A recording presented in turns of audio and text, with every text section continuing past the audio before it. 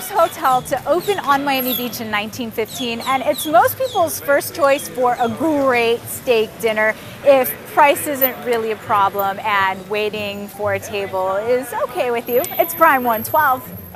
One of many owned by Miles Shevitz, who will have you wondering, how many restaurants does a man need within a 2-block radius? For now, the answer is 5. You know, at a certain point, I think I've covered all the price points. I have the Big Pink for the $13 all-day check average. I have the sushi place, which is more like $40 a person. Nemo is seafood at $70 a person. Prime 112 is a modern steakhouse at $100 a person. Prime Italian is a little bit less of a check average because we're not selling as much steak. Not a problem here at Prime 112. And this is the man to thank, executive chef for Nemo's, Prime Italian, and Prime 112, Mike Sabin. Pretty sure he made Miles' day when I asked him if he had any desire to own his own restaurant in the future. Hell no. Why not? That's a good thing. Way too much work.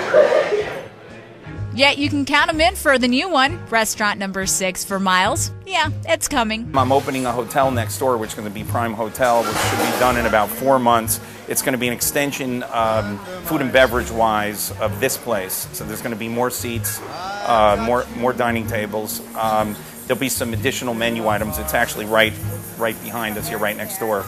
The ongoing joke is that Prime 112 is recession-proof, and as long as the food continues to be this good, the celebrity sightings keep getting written and talked about, and the pretty women continue visiting the bar for a cocktail with friends, that 2-block radius south of 5th on the beach just might be home to number 7.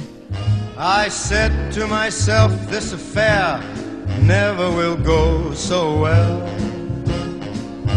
But why should I try to resist when, baby, I know so well?